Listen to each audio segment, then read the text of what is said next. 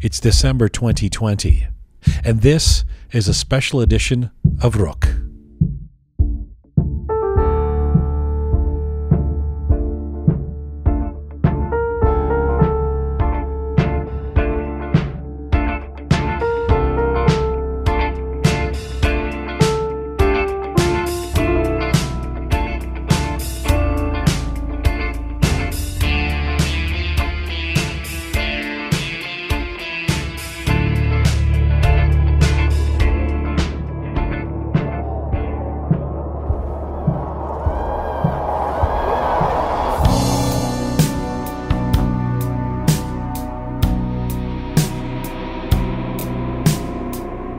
Hi there, امیدوار هستم که میزون باشین.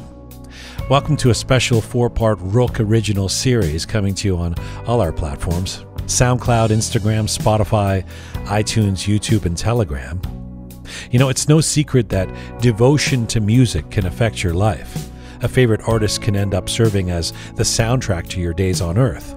So what happens if a larger group of people, say much of the urban population of an entire country, becomes devoted to a rock band? Surely it can have an impact on the fabric of a nation. Pop culture is now the lingua franca of the world. Maybe rock music can be a panacea, an inspiration, an escape, or even a lifeline for a turbulent place. Let me introduce the proposition here, because the question is a simple one. What recipe of ingredients formulated the secret sauce that would lead the songs of a classic British rock band to weave their way into the cultural DNA of the Iranian people? How did a complex group of English musicians, initially peddling ambient sounds and psychedelia, become idols for generations of Persian populations inside an officially designated Islamic Republic? Somewhere in the combination of timing, access, long-form composition, sonic inventions, anti-authority messaging, and philosophical lyrics, Pink Floyd resonated. And it still does. It turns out it's a very Persian predilection. Now, to be sure, Pink Floyd is one of the most beloved rock bands of all time and one of the biggest selling bands ever. That's not a revelation.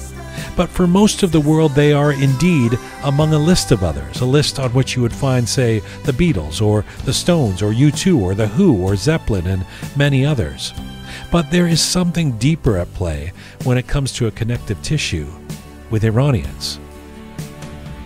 The hypothesis is a simple one, that there was and is a disproportionate connection and affection between the Iranian people emerging out of the 70s, 80s, and 90s and Pink Floyd, more than most elsewhere in the world. And it's a fact that's not so hard to unscientifically determine. Ask most Iranians of a certain age about this group and you'll have your answer. They will nod and you will know that they know they're Floyd. But the more interesting piece is the question that spawns from this finding. Why? Why Pink Floyd? Why this particular Persian preference? And it seems the prescriptions are many in trying to find that answer. So we're embarking on a journey to get that answer. Over the next 4 parts of this series, we will speak to 15 prominent Iranians from around the world. Musicians, composers, producers, writers, critics, sound engineers, and performers to gain some understanding. On part 1, we will look at Fandom and Context with Ali Azimi, Dara Daraee, Ramin Sadighi, and Roya Arab. On part 2, we focus on sonics, class, and connection with Reza Moqaddas, Amir Bahari, and Sep Osli. With part 3, we will explore drugs, access, and melancholy with Arash Sobhani, Siamak Shirazi, Maral Mohammadi, and Ehsan Sadiq. And with our final part 4, we will look at storytelling, classics, and conclusions with Loga Ramin Torkian, Anush Sabutakin, Sana Sotude, and Arash Mitui. We hope you will check out all the parts of this series in order, as it's a full story that we're trying to tell. You really don't need to be a Pink Floyd aficionado to come along on this ride and explore the cultural dimensions at play. This series is mostly in English, with some parts in Farsi. It can all be found in one place at our website, roqemedia.com. We hope you'll share it, savor it, side with it, send us your thoughts, and we hope we will have come up with some answers for you by the end of part 4. For now, turn up the volume, strap yourself in, immerse yourself in some Floyd. I'm Jian Ghomeshi, and this is a Roqe special. Why Pink Floyd? An Iranian Obsession.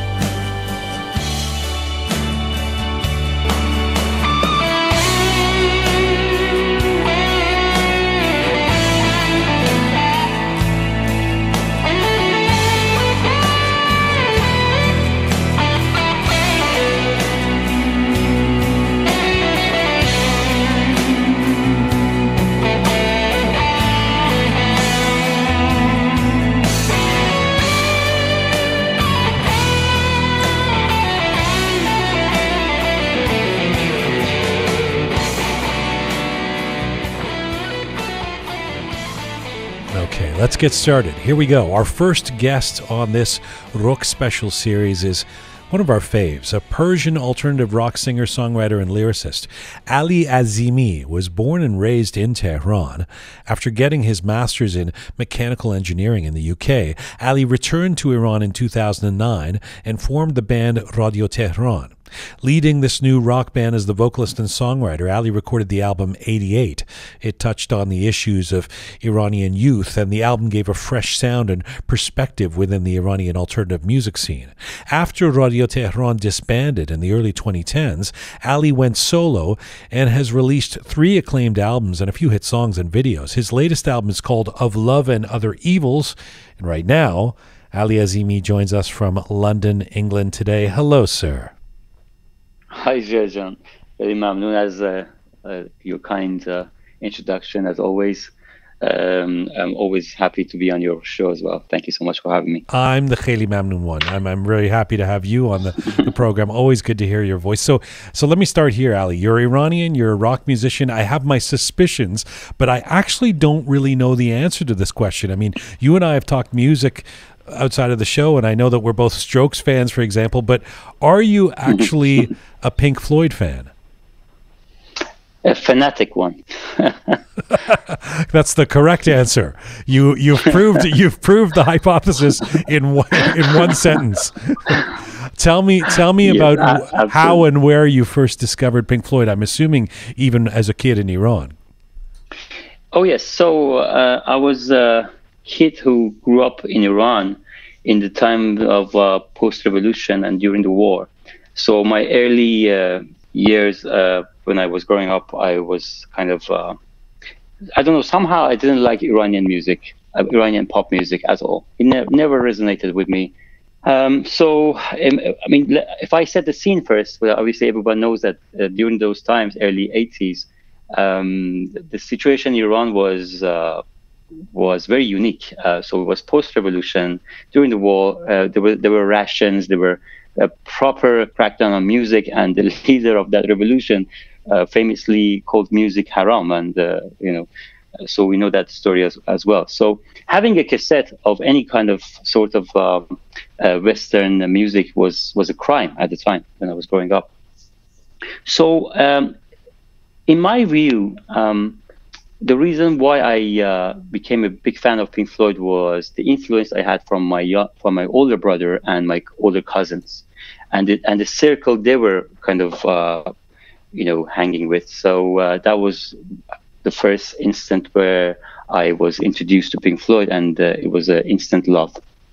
Instant crush. Well, so we're going to be asking people throughout this special, throughout these 4 parts, to give reasons for why they believe Pink Floyd resonated so much. And it occurs to me that you've already done the work here. I can ask you in the first person, since you were there in the 1980s as a kid, since you are into rock music, since you are a musician.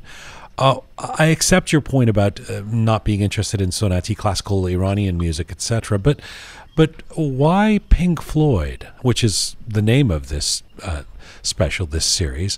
Why was it Pink Floyd for you, as opposed to the Rolling Stones or the Who or the Clash? What was it that made Pink Floyd resonate so much for you? Well, as a very young teenager, like maybe 10 or 9, I started listening to my moms and dads. There was the cassettes, we would call it old songs for some reason, from Shirley Bassey to Tom Jones to stuff like that. And it was okay. I was better than our own pop music, in my opinion. But at the time. But and then I was introduced to Beatles. That was a big change in my life. That was a huge change, and I was so fascinated by Beatles. Yes. And I mean, gradually I was introduced to other type of music. I was a big fan of the Police, because my brother was a fan of the Police. And but personally, I mean, somehow Pink Floyd really resonated with me. I mean, I was a weird child. I didn't have a very normal childhood. So my taste was also not to my age. It was different. It was I couldn't even understand at the beginning most of their lyrics, and I have to say my improvement in my English was as a young kid was actually partially due to my interest in their lyrics. So I would, for example, no, seriously, for example, you learned English through Pink Floyd. I love it. Yeah. I would listen to an album like Final Cut, which I really love, their final album, and I was thinking, who the fuck is Maggie? So I learned. I mean, I improved on my English and also on my general knowledge about the world and the politics and all that. So I realized, okay, this is Margaret Thatcher, for example, and so yeah. For me personally, I don't know why, but to this day, when I listen to Pink Floyd, I say, "What the fuck? How good these guys are! These guys are amazing." So that's just me. I mean, I'm just in love with them. By the way, Final Cut was not their final album. You are clearly, unless you're saying that Pink Floyd isn't Pink Floyd after Roger Waters. Of course, I would say that. Clearly. So you don't accept the David Gilmour. You don't accept the later years. Division Bell and whatever came afterwards were fantastic. I love them, but they're not comparable. Okay. In my view. Do you remember what it was that was so you're that kid in the 80s and the cassettes being passed down? Was it The Wall? Was it Dark Side of the Moon? What was it that do you actually remember the first time you heard Pink Floyd? Must have been The Wall. Must have been Another Brick in the Wall, I think. One of those songs, or Hey You. Must have been The Wall, because I remember in a very early age, I actually watched the movie by Alan Parker as well, yes. Which was not very appropriate for my age. But I was shocked, and it must have been the first songs that I heard must have been from that album, The Wall. So here's where we can get into the thesis or the hypothesis, although I think it's been proven at this point. I'm going to go ahead and say the thesis of this special, which is that, in fact, you described yourself as an oddball, and, well, even as a kid, Pink Floyd was something that I took to. In fact, you weren't an oddball. There were many Iranians, in fact, disproportionately so, Iranians connected with and have this affection for Pink Floyd. So now, speaking beyond yourself, what is your theory about why Pink Floyd has inserted itself into the Iranian cultural DNA? I want to mention a couple of points. First of all, it's a thing of timing, I think. Pink Floyd came, I mean, in early 60s in 60s when Sid Barrett was in the game, and then in 70s they became very famous, and that was right after the revolution in Iran. And if you, I'm not saying that most Iranians understood the philosophical aspects of their lyrics or anti-establishment taste in the lyrics, but somehow it resonated with the people of that era. I think it was an incident, because I mean, I always when I watched the movie Searching for Sugar Man, for example, I'm sure you've seen it, right? Of course, I love the famous documentary. Yeah. Sixto Rodriguez was a guy probably at the same time as Dylan, who never became famous, but in South Africa he became a huge figure. So I think somebody probably brought Pink Floyd to Iran, or a couple of people brought it to Iran, and with the circles that they had, and the people that they were in, they probably spread that, and it grew like a wildfire because of the certain aspects that it had. But the sound that it had was not too harsh, was not so much against, like it wasn't heavy metal, for example. It was so memorable, it was so nice, and it had this kind of a the success of the whole album, which made it very popular, and it grew like wildfire. Tell me about the sound, because it's very interesting to me. This point about what kind of sound, what kind of musical sound Iranians might gravitate towards. Because when folks make the argument that, well, this, the Wall and the career of Pink Floyd is about these anti-establishment lyrics, and that really appealed to people, particularly in the post-revolutionary crackdowns, etc. I think my answer to that would be, well, London Calling by The Clash came out in the same year. I mean, yes, The Wall is iconic, but so is London Calling. I mean, this was like a defiant, you want anti-authority, it's right there. 3 or 4 years later, U2 puts out an album called War with Sunday Bloody Sunday, and with a defiant call against authority and crackdowns and the same sort of thing again. Those albums didn't break through in Iran in the same way. So what is it about musically, sonically, that Pink Floyd has that those bands don't have, or vice versa? I mean, I've thought about this question long and hard, to be honest. Right?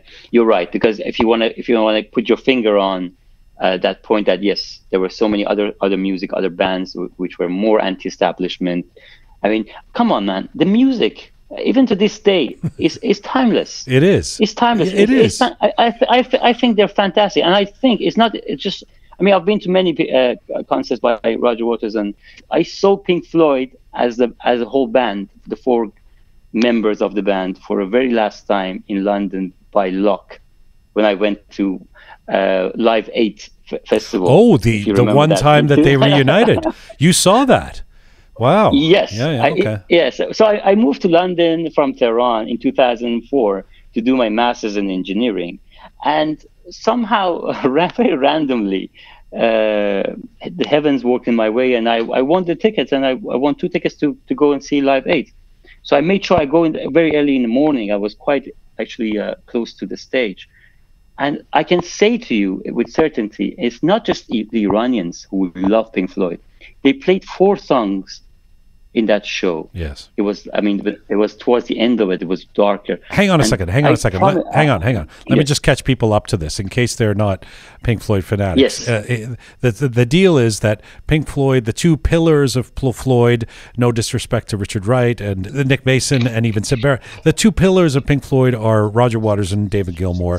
They bat heads. They have trouble with each other, etc. By 1983, Waters famously leaves Pink Floyd, or Pink Floyd leaves Roger Waters, and they don't reconcile for some 20 years, and then in something of a surprise, in the famous Live Aid, massive benefit concert in London, they reunite one time only. It's punctuated at the end by Waters calling Gilmour over, and they kind of hug a little bit and do a bow. But this is in Pink Floyd mythology. This is the great moment where they've returned to each other one last time, and you were there. And I was there. It was. I'm telling you. So it's not. My theory is.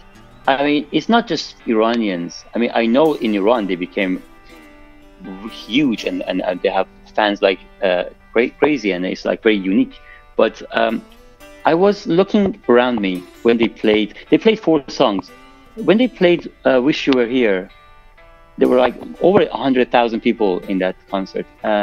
Everybody around me was in tears, including me. Actually, I shouldn't say it, but it was very emotional. So you think you can tell heaven from hell, blue skies from pain? Can you tell a green field from a cold steel rail, a smile from a veil? Do you think you can tell? People loved him. Yeah, but the theory, but with respect, I mean, we're not here to prove the theory that Pink Floyd's a famous band. Yes. We know they're a classic band. The point is that why you mentioned the Beatles. I mean, why has this band caught magic in Iran? So another example I want to give you is they had the Roger Waters or Pink Floyd, the rest of them. I had a concert in Dubai when I was in Iran, and I think in the concert most of people there were Iranians, and that also proves your point that Pink Floyd are huge within Iranian communities.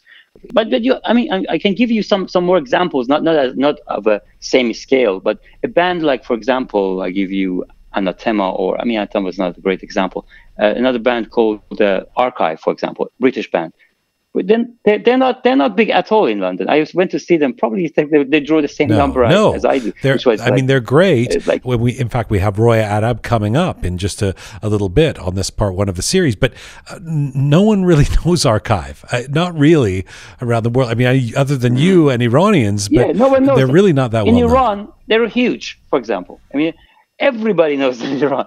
And and on the case of Sixto Rodriguez, I still stick to that theory that some interesting person probably brought this to Iran, the Pink Floyd music to Iran, and then the circle of that person might have been interesting as well, and that should have been the cause of this music growing like wildfire.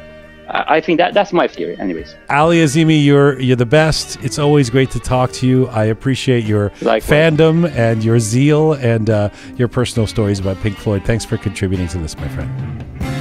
Thank you so much, Jian. Thanks for having me. Khodafis. Khodafis. Remember when you were young? You shone like the sun.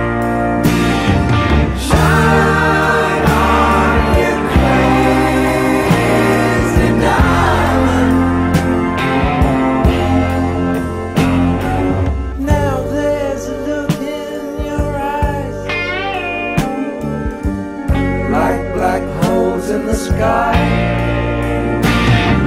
shine on, you crazy diamond. This is a Roqe special. Why Pink Floyd? An Iranian obsession. Coming to you on SoundCloud, Instagram, Spotify, iTunes, YouTube, and Telegram. Also, for all the episodes in one place, you can see them at our website, roqemedia.com. Well, our next guest on part one of this series is a composer, bassist, and bass guitar instructor. He is the co-founder and leader of the fusion band Damahi. Dara Daraee was born in 1978 in Tehran. He started his musical journey at the age of 13 on the guitar. He started playing in an underground band and switched to the bass and has since become one of Iran's most prominent and accomplished bass players. Dara has worked with scores of artists in Iran, composing, arranging, performing different styles of music from Persian rock, jazz fusion, alternative and pop to theater and film soundtracks. And right now, Dara Daraee joins me from Tehran. Hello, sir. Hello, Jian. Nice talking to you, and thank you for having me. I'm very glad that we're going to discuss about this subject, which is my favorite subject. It's such a pleasure to speak to you. You're such a great player. You are a bass player, so I have to think that you're a Roger Waters fan on one level or another. But take me back, Dara. Do you remember when you first heard Pink Floyd? Yes, I can remember that.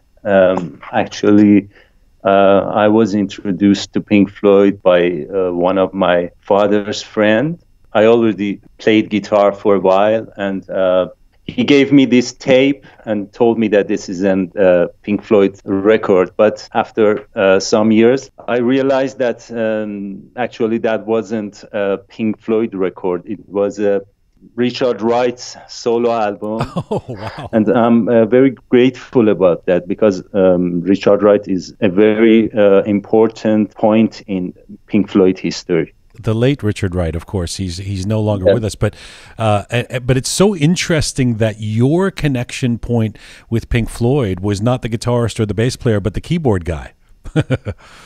Yes, maybe. And to be honest, I didn't like it. Pink Floyd was unusual for me at first, so I didn't like it. Then I watched Pink Floyd live at Pompeii video, which was mind-blowing and really attracted me to the band.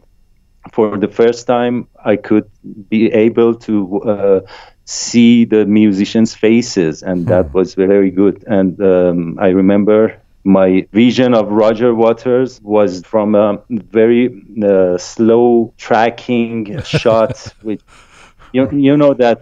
Yeah, I know it. I know exactly what you're talking about. Yeah. Yeah.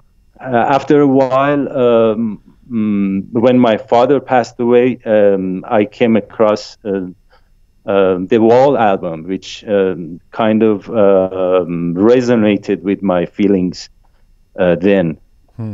Darajan, when was that your dear father passed away? I was 16, so it mid-90s. Yes, yeah. 1994.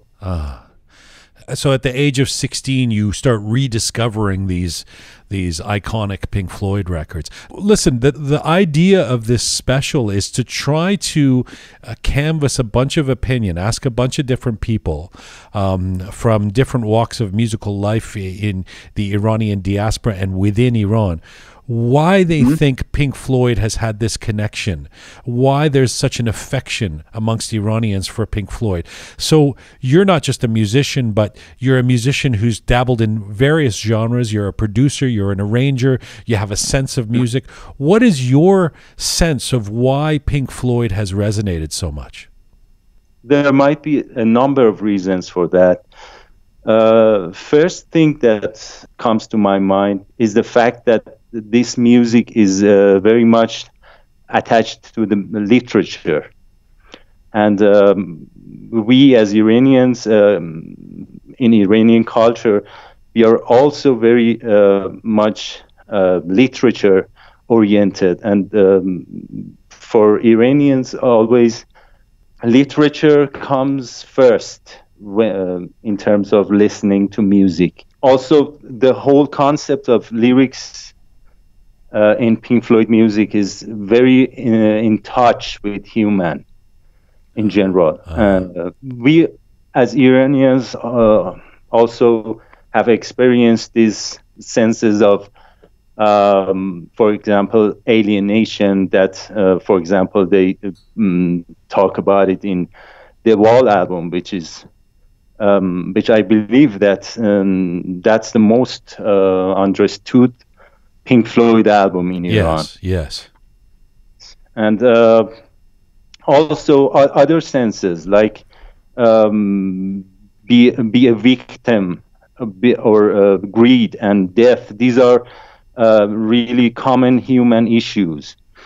The other thing, beside lyrics, it's the music itself, which is very simple and very narrative and very dreamy, and also it's very visual.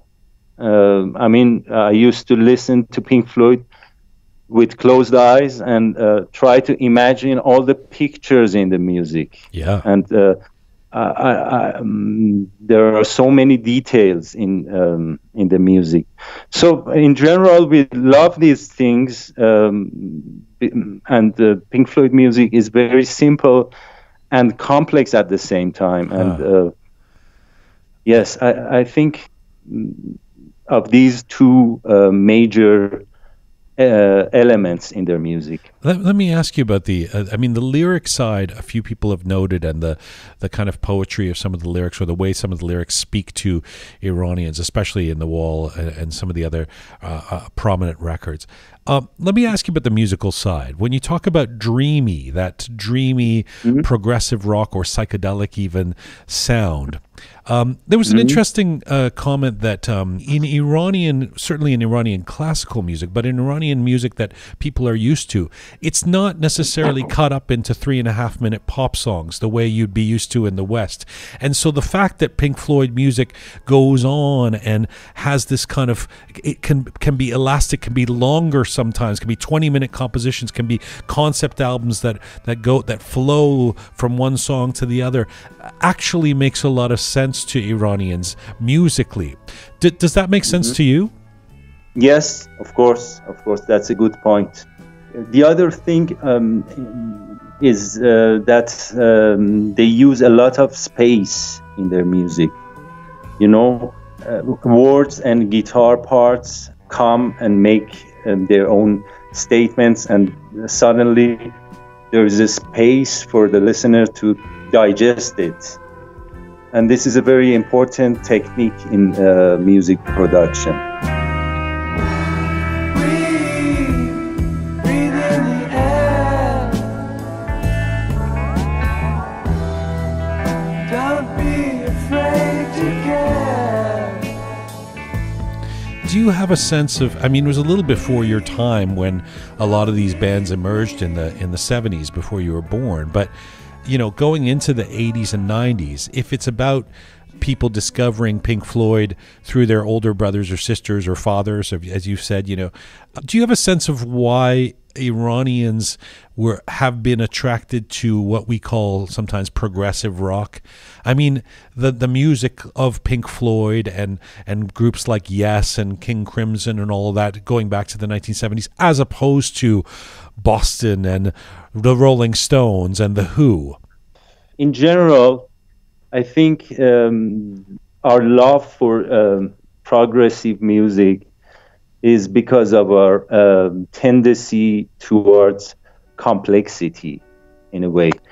I mean, we have so many stories and fairy tales that it's about someone should cross so many levels of difficult situations to finally find something blissful and good and something spiritual, like salvation and liberty and pure love. I think that's the Eastern viewpoint in general, and I think it's in our DNA somehow. So we carry it in other aspects of life, especially in arts. For example, in painting, we have miniature, which is a very elegant style of painting, and it's full of details, and it's an effortful job for an artist to do that. So that leads obviously to our taste in music, and progressive music is also very sophisticated music. It's like a journey, and it's got so many changes in musical elements, like for example, melody, harmony, rhythm, and so in general it makes sense to us. I mean, not to all of us, but maybe to the educated middle class section of society, which I think it's the majority of Iranians nation. That answer was brilliant. I really appreciate that. Let me ask you, as a bass player now, I get your feelings about, I mean, you sound like you've become a Pink Floyd fan, even if you weren't when you first heard the Richard Wright records for the first time. Talk to me about Roger Waters as a bass player, because you know, he's obviously not Stanley Clarke. He's not even Tony Levin. I mean, he's not, you know, he doesn't wow you with these fast chops or something, but there seems to be something really poetic in the way in what he brings to those bass lines, especially through those classic records like Dark Side of the Moon and through the 1970s and Into the Wall. Tell me how you see him as a bass player, given that you're such a prominent bass player yourself. Honestly, Roger Waters was one of the reasons that I switched to bass, because I really love the band so much, and Roger Waters was my favorite member among others. And yes, I was very influenced by him and his bass playing. I started playing bass with the pick because he was doing that, and I really liked his style. I used to like him very much, but when I got more into bass, to technical part, naturally, when I listen to Pink Floyd, maybe I have this kind of critical viewpoint of his playing somehow, but still I think he has done the best parts in Pink Floyd bass work, all of it. And by the way, some tracks has been played by David Gilmour. Right. Actually, I knew that. It's true. You're right. Yes, I'm really influenced by him. But can you, if you can put it into words, for non-musicians, I mean, a lot of the people listening right now are obviously going to be musicians or people who are really into Floyd or whatever, but there's a big audience out there listening who are not proficient, are not bass players. How would you explain what it was about the way Roger Waters plays, or what he brought to the music, that so inspired you that you wanted to play bass after listening to him? Well, he was very simple and very lyrical, and the most important fact for me then was the lines was played in a way that I could play with my technique back then. You know, that was right. Yes, that was very important for me when I think of it. Did I answer your question? You did. It was great. I've so enjoyed talking to you. I'm really, I have to be so grateful that you've been part of this special. Let me ask you a final question. As a musician currently working in Tehran, what do you think that Pink, I mean, you know, one of the observations I've made is that unlike, say, the UK or Canada or the US, where I've lived and worked in my life, where Pink Floyd would be something for an older generation at this point, you kind of have to be over, 35, 40 years of age to even really know much Pink Floyd stuff. It occurs to me that there's a younger generation in Iran or of Iranians, millennials, people in their 20s, 30s, who know the Pink Floyd catalog or know Floyd. What would you say Pink Floyd means to musicians today in Iran? I think the impact has been huge in Iran. I personally know every song. I can play it for you. I know every chord, every word, and no other bands have such impact on me personally. And I'm sure that so many other musicians in Iran is like me. And actually, I think the most guitar players in Iran are somehow influenced by David Gilmour. They are buying Stratocasters since 1970 up until now, right. Just because of David Gilmour. So it's an enormous impact, and I personally can find their footprints in my different stages of professional career as a bass player or as a composer. And I think of something, maybe it's wrong, but I don't think that before revolution, Pink Floyd was that effective on Iranian musicians. I don't know, maybe I'm wrong, but large impact was after revolution, mostly from early 80s until now. But I can say that by talking to the musicians from that era, I mean older musicians, which I'm working with, they were in local bands, they were performing in clubs, bands such as Scorpio or Rebels. They were covering songs in clubs, and covering was the trend in that moment in Iran. But not most musicians back then were covering Pink Floyd songs. I don't know why. Maybe really Revolution and the Wall album was the turning point for Iranian society to interest in this music. Interesting. I lied to you because I said that that was the final question. I actually now this is the final question, and it's a very controversial question and a very sensitive one. And forgive me for putting you on the spot like this. I don't know if you will ever forgive me, but what is the best Pink Floyd album?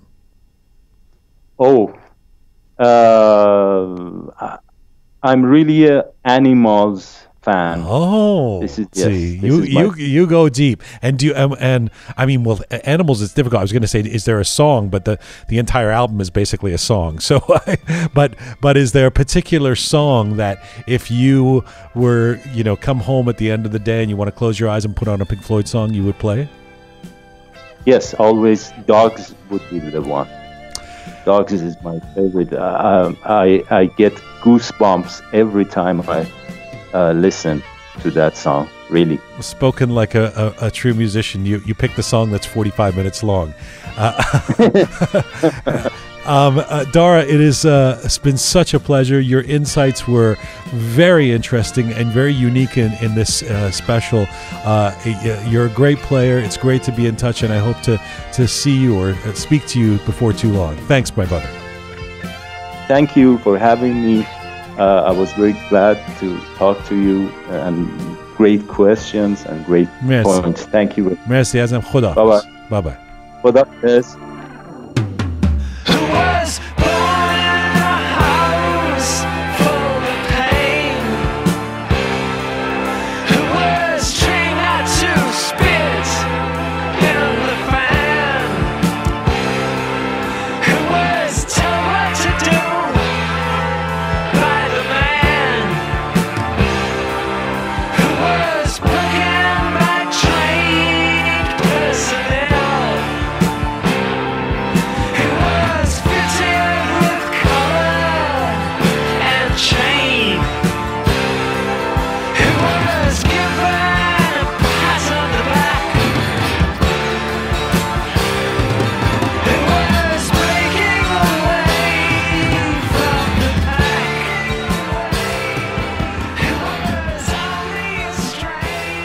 Listening to part one of a Roqe special, Why Pink Floyd, an Iranian Obsession, coming to you on Spotify, iTunes, SoundCloud, Instagram, Telegram, and YouTube.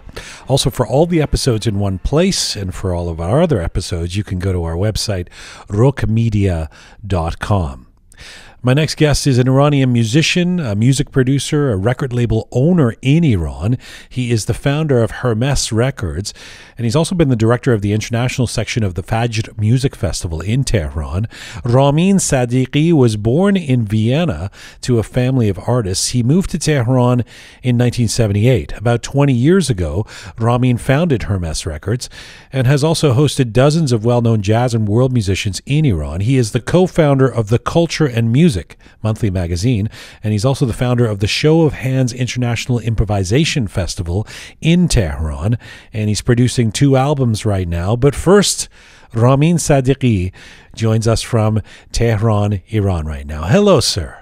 Hello, sir. Good to have you on this program, Ramin. Thank you. I know you're a bass player. How aware of Pink Floyd were you when you were growing up in I guess, in Austria and then in Iran in the 1980s?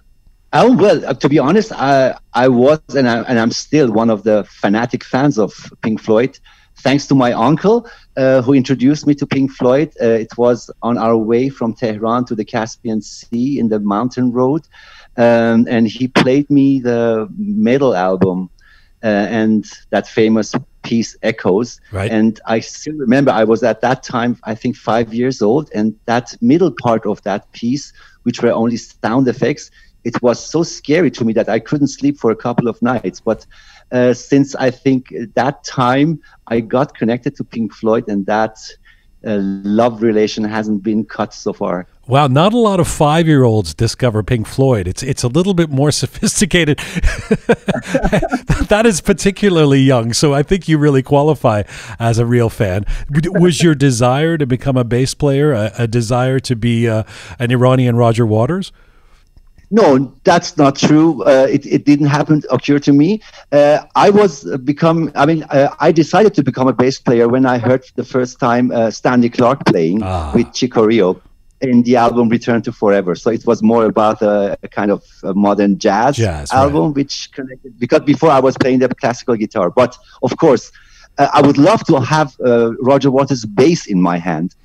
You know, you are a musician. You've been involved in music in so many different ways throughout your lifetime. You're sitting there in Iran. You are the perfect person for me to test my hypothesis, which is that there is an outstanding connection between Iranians and Pink Floyd for one reason or another. And by the way, I can't think of a better example than a kid who was 5 years old who became intoxicated with the sounds of Pink Floyd. Before you give me your official decision on whether you think there is some special relationship, tell me why at least you think Iranians would love Pink Floyd so much. What is it in Pink Floyd's music that would resonate with Iranians? I mean, about this issue, many people talk before. Many also had written essays in music magazines. But this is what I have observed during my lifetime living here in Iran. Concerning Pink Floyd and their popularity in Iran. To be honest, what happened during the 70s in Iran is nothing unusual or nothing very extraordinary. The Iranian middle class got aware about their music in the same fashion that perhaps a British or a German music lover got connected to Pink Floyd. I'm among of those people who is going to overrule that, let's say, exaggerated way that we are expressing that the Pink Floyd was untouchable progressive rock band in Iran. No, that's not true. In the 70s, it grew in the same fashion like other countries and other bands and other groups. I mean, according to their presence in the music market throughout the world or their popularity, they also become here popular. So in the 70s, I think nothing very strange happened between the relation of the Iranian audience and what Pink about Floyd. The 80s? That's the point. I mean, I'm among of those who's saying that actually the growing popularity that perhaps for many people outside of Iran is becoming a bit strange between the listeners here and the Pink Floyd was not actually during their active years, but somehow during their passive years when Pink Floyd was reaching the end of their career as a four-head band. So if we consider The Wall as the end of their real career, the revolution already started in Iran. So we got isolated in the 80s because of many reasons with the Western world. First, the revolution itself, which consumed, I think, all the concentrations of the Iranian about their internal affairs. And then immediately, a year after almost, the war between Iran and Iraq started. It lasted for 8 years. So it's very understandable that the Iranian society was involved in other issues than what's happening in the West. That isolation actually left us no other way to get or to stay connected to what we inherited in the 70s, you know? So in the 70s, Pink Floyd was popular. We had no connection to get connected to newer music. So we had to shuffle back into our own archive and into our own deposits that we had from the pre-revolution. So, Ramin, you're saying that in the 80s, a lot of those folks then would return to Dark Side of the Moon or Wish You Were Here, to those 1970s Pink Floyd albums that they would have already owned. And you know why? I mean, it was not just because the quality of Pink Floyd. I think when it comes to progressive rock and rock music, the reason that the Iranians in the 80s got reconnected to Pink Floyd more than other kind of music of the 70s was that the other bands were actually not being good in the period of mid-70s to the late 70s. I mean, just name all the famous bands. Okay, who were in this the is where I'm going to cut you off. I'm going to cut you off because there's a few things I've got to push back on. First of all, the latent assumption that I think would you're clearly some kind of Pink Floyd purist who believes that Pink Floyd really wasn't the band after Roger Waters left. I mean, there were some notable albums after A Momentary Lapse of Reason, The Division Bell. I mean, some people think those are good records. I do, but okay, I'll take your. No. I don't overrule that, but I mean the golden time of Pink Floyd was in the 70s. But this thing about the 70s and you saying, well, Pink Floyd was just like any other band in terms of how maruf, how well how many people were connecting with them. In a moment, I want to ask you about why progressive rock is something that really emerged as something that a lot of Iranians love. Progressive rock in particular, because it isn't really at the top of the list necessarily in, say, North America or in England where I grew up. It was very popular, but it wouldn't have trumped a lot of other genres of music the way it does seemingly with Iranians. Let me say this in terms of pushing back on the Pink Floyd in the 70s just being another band thing. In my lifetime, I guess other than maybe one or two guys I know who were born outside of Iran like me and lived their entire life outside of Iran, I don't think one Iranian has ever come up to me obsessed with the Rolling Stones. I can't remember one Iranian coming up to me going, hey man, is it Exile on Main Street or Some Girls? Which one's your favorite album? Or I can't stop playing Sympathy for the Devil. I mean, the Rolling Stones are probably, usually put next to the Beatles as the greatest rock and roll band ever or whatever. They're certainly as big as Pink Floyd. So there is something in the water when Iranians are responding to Pink Floyd and seemingly have never heard of the Rolling Stones or have very little to say about the Rolling Stones, who were huge in the 1970s. To undermine your thesis, they were huge in the 1970s. That was the golden period of the Rolling Stones.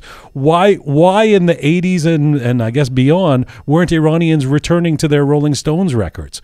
What is it about Pink Floyd? We are going to split our talk into two sections. Let's stick to the first one, which you mentioned about Rolling Stones, and why progressive rock instead of such a enormously famous and great rock and roll band like Rolling Stones. Thank you. Yes. I mean, this is something that I think goes back into our culture. The progressive rock scene was something new. Starting in the mid 60s, let's say. But the content of the progressive rock music, there was more mysticism in that kind of music compared to what the Beatles or Rolling Stones played. I mean, I'm also a Beatles fan, more than a Rolling Stone fan. And so they were known actually in Iran.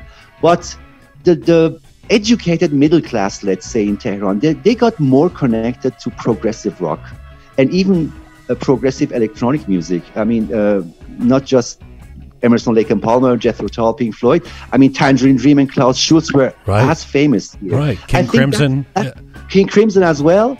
I think this is also a bit connected to our culture, to our literature, and to that mysticism that you may be able to exploit with progressive rock. But with, basic popular rock and roll music, it was quite something ordinary, perhaps. I mean, this is just a speculation. I'm not talking about facts. It's just my understanding or my observation about that circle of people that I was in relation in Iran. So this is nothing very 100% fact-based, but I think it's a bit connected to our culture and literature.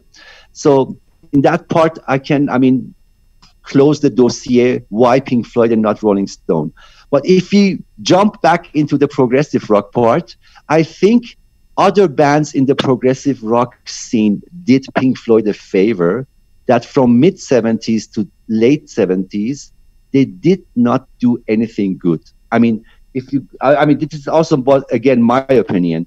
If you look back to the albums which got released from 1974-5 up to 1980, Emerson, Lake and Palmer, nothing, just Love Beach, a very bad album, I think, for a progressive rock fan.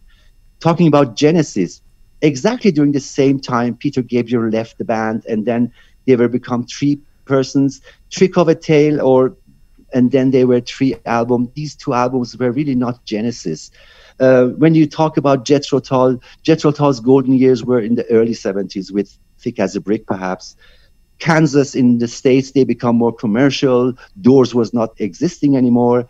You're talking about Yes, for instance. I mean, Tormato or Going for the One, they were really not the best albums that Yes ever produced and released. King Crimson was out of the scene. So when in the 80s, we had no material to feed our ears from the past years, and whatever was left were actually not really interesting albums, Pink Floyd became more and more popular because they were in the heart of their best releases, like Wish You Were Here, Animals, The Wall. I think it's a double-sided blade. We cannot give all the credits to Pink Floyd. We can also give a part of the credits to the other bands who were not that much good in their late 70s productions. So, first of all, I love you so much, man. A guy sitting there on the other in Tehran who I could talk about rock with for forever. It's perfect. It's perfect. But here's the funny thing to me. If the argument is that Pink Floyd, and I hear this argument and I want it to be true, right? Pink Floyd is making this mystical, sophisticated, musically intensive, poetic lyrics, kind of deep music. And Iranians are this deep people steeped in poetry, and they want something more profound out of their popular culture, so they're gravitating to Pink Floyd. How do you explain the simultaneous love for mindless, horrible Euro disco music like Modern Talking that the rest of the world never gravitated towards? How do we explain that divide? Very simple. I mean, first of all, if I go to a wedding party, I'd never dance with Shajarian. So fair enough. I will stick to some pop music. And Modern Talking was a very stereotype-based, shallow pop music, which the people had fun with it here. You know, I tell you something else. Even in the rock scene, how come that the Iranians so much like Alan Parsons Project, or how much they like Camel? I mean, I'm quite sure that these bands even are not so much known in England. There's another strange thing. I've been canvassing opinion here amongst Iranians I know, and trying to reach out to people, you know, at least across North America. These would be Iranian expats, people who've come from Iran who live in the diaspora, and asking them. And there's something that's very interesting to me, which is that for the most part, you know, if you are under the age of, I'd say, 35, maybe even 40 in North America, and you grew up here, you probably don't know that much about Pink Floyd, or you know, you might have heard of the name of the band. You might have seen, you know, The Wall at some point or something, but you really don't know that much about Pink Floyd if you've heard of them at all. I could not find any Iranians, including in their 20s, who didn't know Pink Floyd. So that's very interesting to me, because these people weren't around. They're not reliving their years from the 1970s. I mean, these are people who were born in the 90s, right? You must have a sense of why they would know Pink Floyd so profoundly. I think a part of it also is related to the social scene in each country. I mean, you're comparing Iran with the States, where perhaps youngsters are not much or not favor, but are not much knowing about Pink Floyd, let's say. But you have to be honest with yourself. I mean, the marketing system there to promote new products is totally different with what we have here. I mean, we are still... I don't want to tag a third world country to Iran, but we are a bit out of that stream. So things here becoming more carved in minds of people, and they inherit it and they move it forward to the next generation. I mean, the marketing here is not in the hands of Billboard or the Rolling Stone magazine. It's the hand of your elderly brother, or your uncle. Perfect. So it's quite obvious that people here, even if they are 15 years old, still hear the name Pink Floyd, because the previous generations, they talk about it, they play it, and compared to what's happening there, so much bombarding of information and new products. I mean, I have this same problem with Spotify, for instance. I don't say that, but Spotify is feeding you with so much new stuff that you sometimes even forget what you have heard a week before, even if you have liked it. It's true. It's true. So, two final questions. First of all, do you put any credence? Do you think that there is anything to the notion? Some people have argued that because the wall came out at the same time as the revolution, essentially, and because it had this anti-establishment message, that was something that particularly resonated for Iranians in the post-revolutionary fallout. What do you think of that? I have no idea, to be honest. I don't want just to make a statement without having any relation to it. I don't think that The Wall was an important album, even for here, because, we were during rebel times here, change and everything. But I don't think that it had an extra impact for their popularity, or at least I'm not aware of. Okay. And a final question, Ramin, as not just a man who does a lot of producing and runs a record label and all that, but as a musician, what do you think the impact of Pink Floyd has been on Iranian musicians? Very much, to be honest.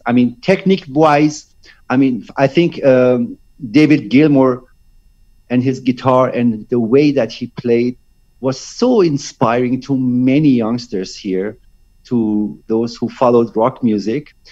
So as a specific instrument, but in general, the atmosphere of Pink Floyd's music was also, in general, very much inspiring to many youngsters and musicians here. This is not something that you cannot deny. It had a very heavy impact on their mindset of making music. Until new forms of music grew here from the 90s onwards, when people listened more to jazz, listened more to progressive jazz, also to alternative rock and indie rock. But before that, I think Pink Floyd Camel by surprise, because I think they are much more popular in Iran compared to England. I've never even heard of them. I don't even know. They were actually the role models for many musicians. What is this band? What are you saying? What's the name? Camel. Camel? Camel, yeah. Camel. I've never even heard of Camel. That's amazing. That's the point. That's the point. Yeah. They are so popular in Iran that they can fill the football stadium. This is amazing. We've actually found in this conversation, we found a tipping point, a band that was big in Iran that sounds like they're a little better than Modern Talking too. And that I've really, as a music fan, a musician, a musicologist here in the West, I've never even heard of them. The Iranians are always good for surprises. Ramin Sadighi, it's such a pleasure to talk to you. You are your wisdom has been so important. I love your story, and I love talking to you. And I hope we can do it again, my friend. I hope we can do it in person sometime too.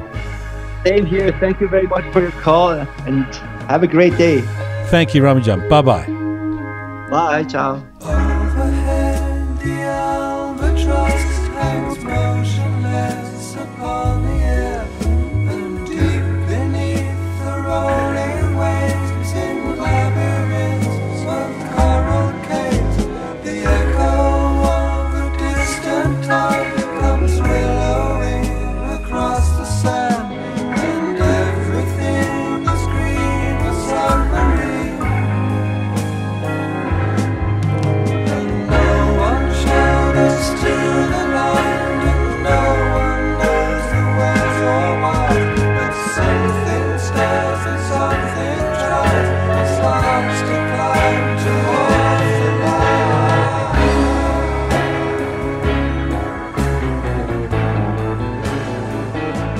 You are listening to a Roqe 4-part original series, Why Pink Floyd? An Iranian Obsession. Our final guest on part 1 of this series is a musician, archaeologist, and curator of cultural events celebrating MENA heritage with a focus on Iran. Roya Arab was one of the original members of the band Archive, releasing Londinium in 1996 before working with artists including Groove Rider, Layla, and Mike Figgis. She then took a decade out of music to study at the Institute of Archaeology, University College London. Since returning to music, she has performed with Iranian musicians musicians such as Puya Mahmoudi, Arshid Azarin, Ashku Shah, and Hichkas. More recently, she has been investigating Iranian film music and what it tells us about the changes in perception of music and musicians in Iran. And right now, Roya Arab joins me from London, England. Hello. Hello, Jian Jan. It's lovely to be here. Thank you for inviting me. Thank you so much for agreeing to be part of this. First things first, are you a Pink Floyd fan? No, but I will say... We're off to a good start. Okay. Yeah, man. You can only get the truth from me. Okay. Well, as I see it, I may, but I tell you what, I'm aware of this sort of massive impact they've had on Iran. So when your people approached me about this, I actually did some research because I find it personally really interesting, the grip they have on the nation as well. So I'm glad of the question. I've sort of approached it a bit academically. I'm glad. I'm happy to have your academic prowess at work here. I should say, maybe we should start off with musical genres, because you were in the band Archive, a group that, has often been identified as being in the progressive rock genre. And this is a style of rock music that Iranians seem to particularly gravitate towards. Why do Iranians, in your view, have an affection or interest in progressive rock, atmospheric rock, fusion rock in specific, more than, say, the rock and roll of the Rolling Stones or the Who? Firstly, if I may be so bold as to just make one slight correction. When I worked with Archive, we were actually a trip-hop band. That's right. Actually, that's true. Absolutely. Yes. And then later, when they had Craig Walker join them, he's the one who took them into this whole progressive rock scene. Right. I think what it is we've got to look at is Iran before, you've got to really start from the 1950s and go forth, to be really frank with you, in order to address this question properly. Okay. It's not that Iranians were just into progressive rock. At the very beginning, when acts like Black Cats, who were, without question, one of the bands who really, they would literally copy the music of the rock bands in the 60s that was going on in Europe and America, and they would feed it to the Iranians, who were so happy to consume it. I was sort of looking at Pink Floyd. 3 words come to mind when it comes to this sort of, the popularity to begin with of this band. And it's avant-garde, psychedelic, and philosophical. Okay. 3 things that they managed to bring to the table. So, and if you look at, for example, Iran in the 50s, I mean, I must say that because I'd been doing some film stuff, like if you look at something like Roqe Ghaffari's film, Junub Shahr, South of the City in 1958, something that's amazing about that film is it shows you all the various venues and all the various musicians as such that are around in the late 50s. Then if you jump to a film like Can Do in 1975, suddenly you will see this whole pop scene, club scene. So I think one should really look at facilities, what was available in the country, the social aspect, the technological aspect, the intellectual aspect, the economic aspect, but more than anything, the drugs. Ah. Yeah. Well, let me get to the drugs in a moment, but let me take these 3 words you've come up with: avant-garde, psychedelic, and philosophical. Are we to then conclude that Iranians are, Iranian youth post-revolution are more attracted to things that are avant-garde and philosophical than not? No. These 3 words go back to the 70s, my friend. Okay. When I questioned people like my own sister, who was part of the hippie brigade and used to be in the American Community School, had been educated in the West. When we talk about things like philosophical, it's the fact that they actually had poetry with meaning, which obviously resonates. So really, we cannot look at Pink Floyd post-revolution without looking at it pre-revolution, because when the revolution happened, it was the tapes of these people in the 70s, like my sister, like my cousin, who was a lover of music. It was these tapes, once the revolution happened, you didn't have access to the West, that these kids got to hear. Right. So it's really the earlier generation that brought it to the later generation. But why wasn't it the tapes of the Rolling Stones? This is a very good question, but Thank you. The Rolling Stones weren't that philosophical. Sympathy for the Devil is about as philosophical as they got, mate. Exactly. So you are then saying that philosophical. I mean, this also explains. Like I know Iranians are not unfamiliar with Madonna, but from my unscientific survey over the last few weeks of really of people I've known over the years of people in their 20s, not just over 40, people in their 20s, 30s, and 40s who are of Iranian background, they are more likely to know Pink Floyd and even be able to recite Pink Floyd lyrics or know Pink Floyd songs than they are Madonna. And Madonna, in that Madonna should be someone that they grew up with, but it didn't break through in Iran. Wait one moment. Who would ever want to bloody well? Her lyrics are rubbish. Who would want to sing like a virgin? Look, we're talking about. If you want to jump to the post-revolution era, apart from the tapes that reached them, the intellectual leftists actually sat down and translated the lyrics of Pink Floyd. A magazine that was set up concentrated on bringing the best of what was thought-wise and music-wise and culture-wise to the people. No one bothered to, no offense to Madonna, she's a rubbish singer as well, but a really good songwriter, great songwriter. A good performer, Yeah, absolutely, absolutely. But even performers, let's be honest, she can't really sing. But that aside, the point is, my friend, there was a real intellectual leftist slant. We cannot underestimate the importance of lyrics like industry reach for the sky, choking the atmosphere, sulfur and carbon and hydrogen. This was in 1973 in Breathe. Yes. On the album of The Dark Side of the Moon. But Roya, just the reason I've been focusing on post-revolution is not because there weren't Pink Floyd fans in Iran before the revolution, but that the hypothesis, at least, is that pre-revolution 1970s, there's a bunch of Western music that's making it into Iran. There's a bunch of fans of Western music in Iran, but that Pink Floyd is just one of the bands that everybody is interested in. But that after the revolution, Pink Floyd sort of zooms ahead and becomes goes further into the DNA of the Iranian youth than other classic Western rock bands. And that's the question. And of course, does that have to do with, I mean, the game changer in the middle of all that is that the Wall comes out in 1979 and the same time as the revolution. And is that the precipitant then for a great deal more of interest in Pink Floyd, which leads people to go back to their older brothers' tapes from 1973? Do you know what's weird? What we've got to bear in mind is the Wall. I remember watching the Wall in boarding school because on Sundays there used to be this chart show. No, on Tuesdays there used to be Top of the Pops, and I remember my fellow Iranians weren't watching that. My cousin had to return with the tape for them to then be. We have to consider dissemination, my friend. Yes.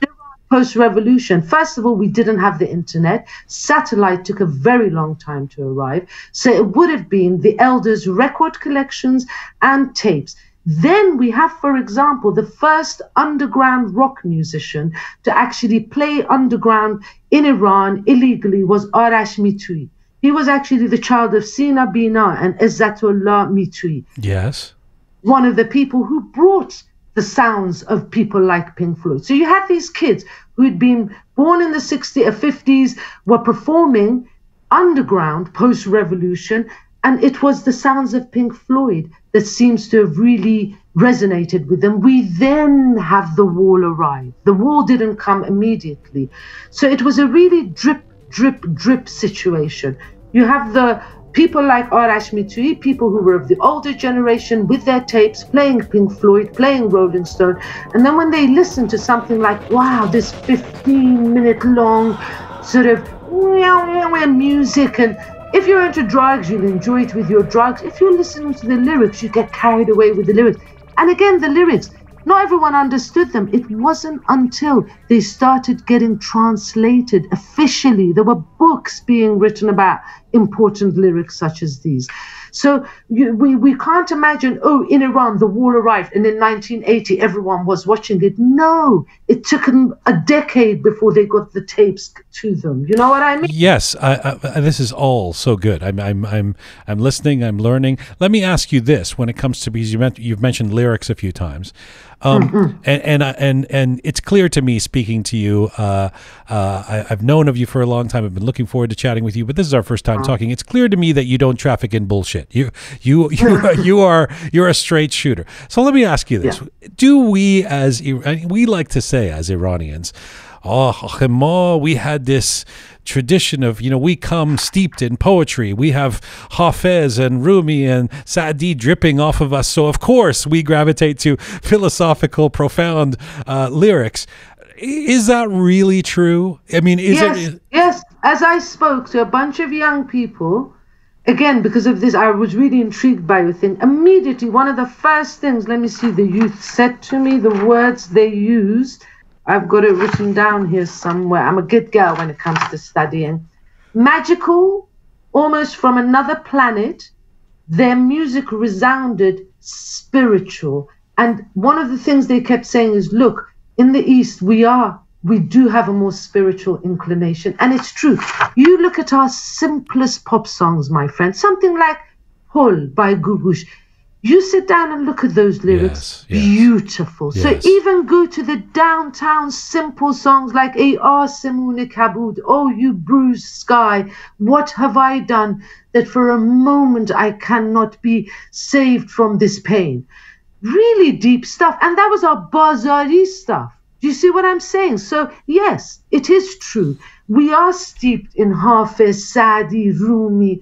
It is inevitable. In the 11th century, we had a master astronomer who was writing the Book of Kings in poetry, for heaven's sake. Yes. You can't dispute that. I don't think we are essentializing if we say that. And by the way, to underscore this theory, Iranians also, I think, disproportionately loved the love of my life, Leonard Cohen.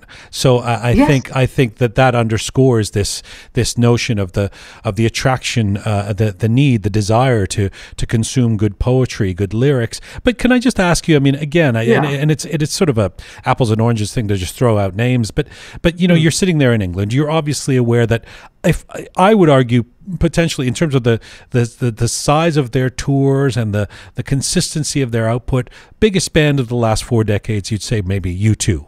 And U2 are not known for superficial lyrics. They also have an anti-establishment message. They also started as a rebellious kind of band.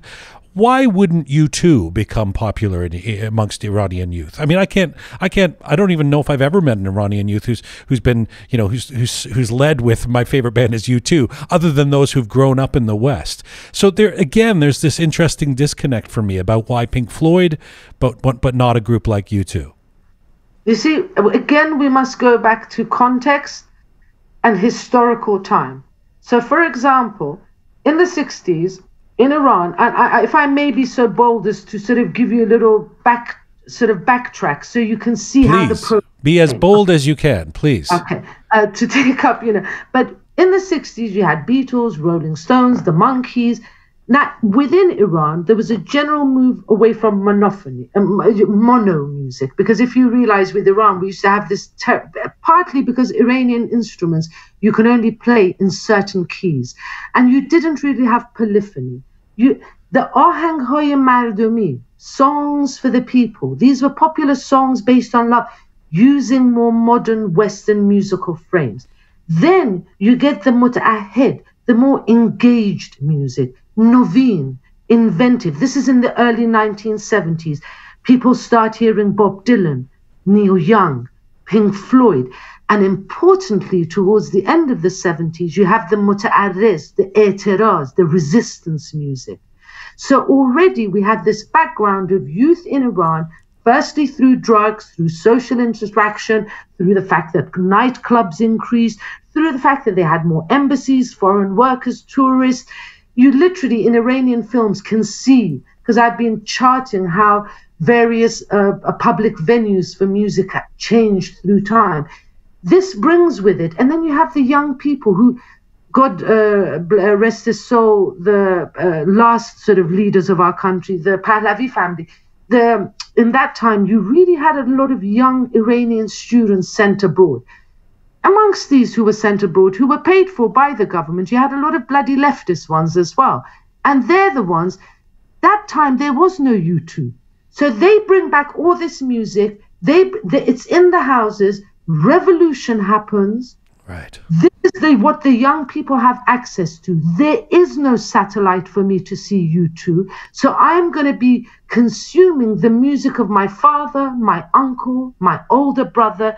So this is perhaps why a band like U2, if perhaps we'd had MTV in Iran from the minute that it came to be, maybe the Iranian youth would have been drawn to U2.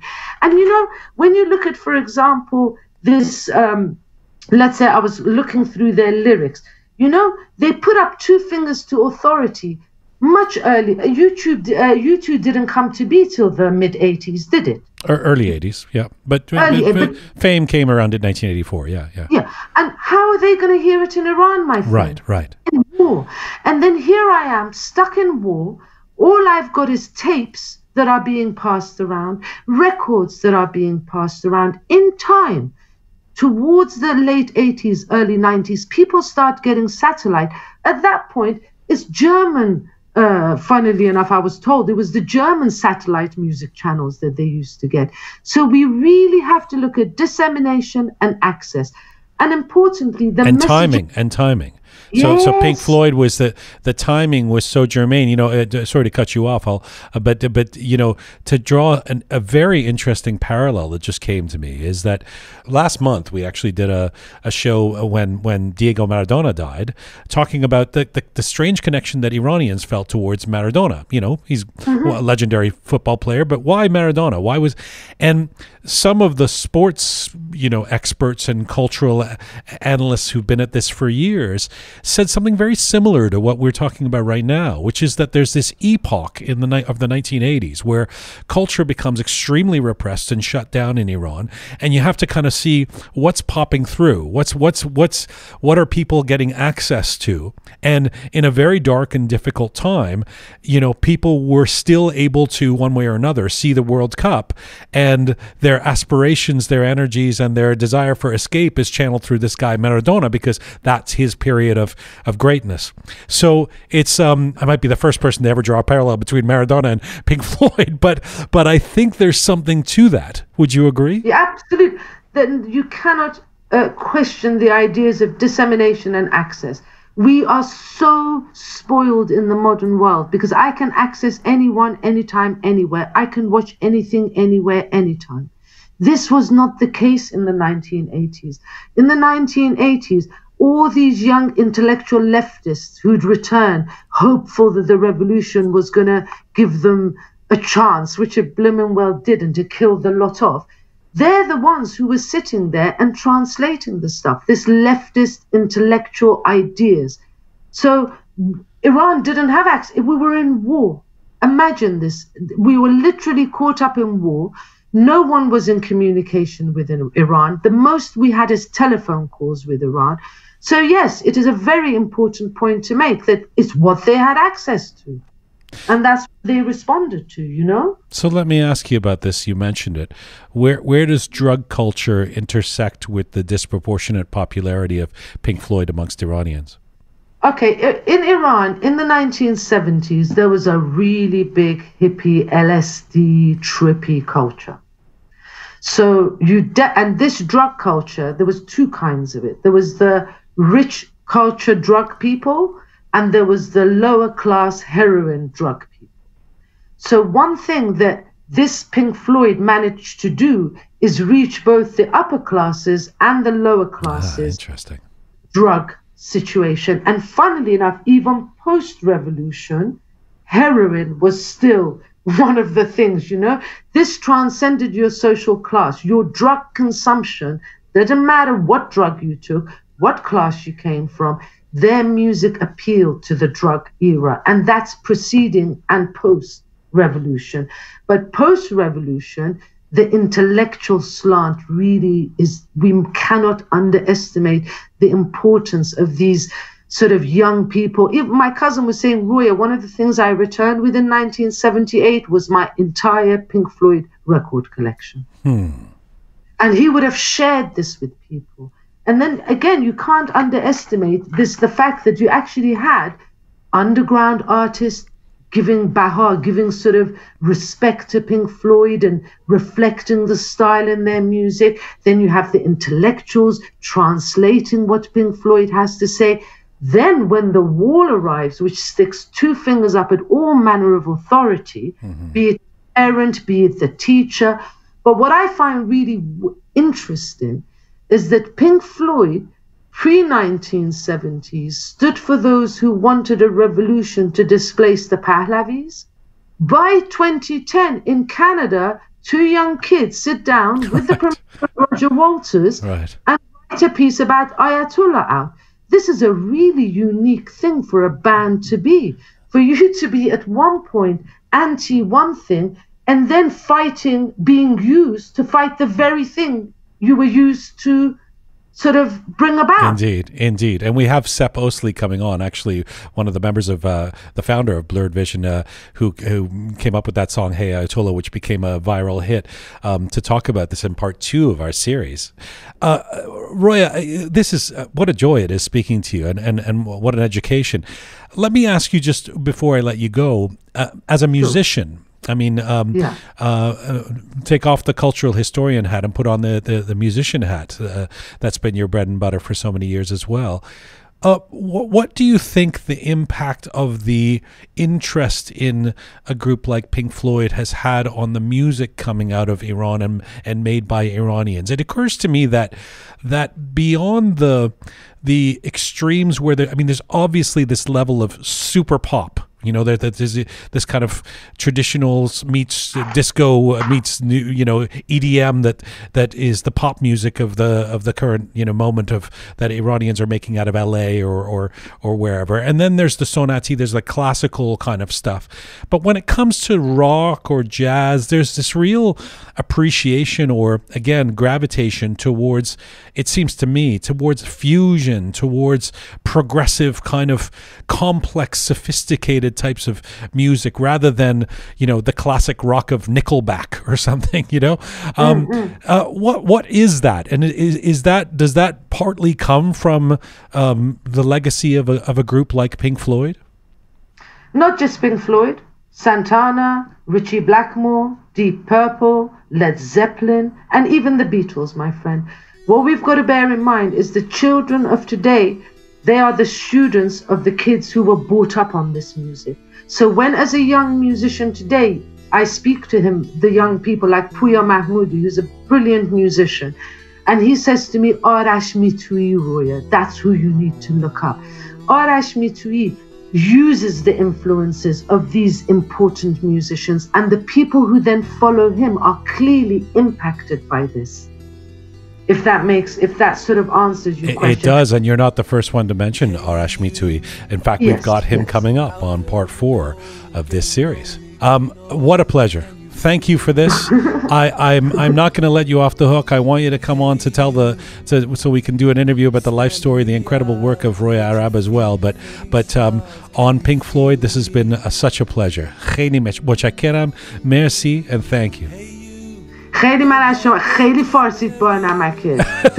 فارسی من لچه خیلی خوبی دارم هیچی نمیفهمم ولی میتونم. Well, it's a delight to meet you with your dodgy Iranian accent, love. Thank you. Talk to you soon and khudafez. All the best, my lovely. Bye-bye. Bye, dear. Bye-bye. Out there on your own, sitting naked by the phone, would you touch me? Hey you, with your ear against the wall, waiting for someone to call out, would you touch me? Hey you, would you help me to carry the stone?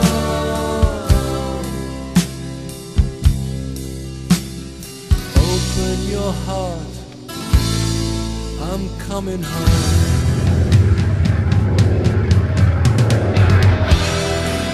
This is full time for part 1 of our special series, Why Pink Floyd?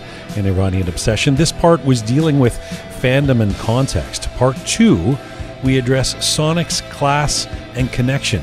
Remember, you can find all 4 parts of this series at our website, roqemedia.com, where you can also find our other episodes. Subscribe and become a patron to support. Thank you so much for listening to us. Thank you for sharing our content, and thank you to the whole Roqe team for working on this. I'm Jian Ghomeshi. Mizun Bashir.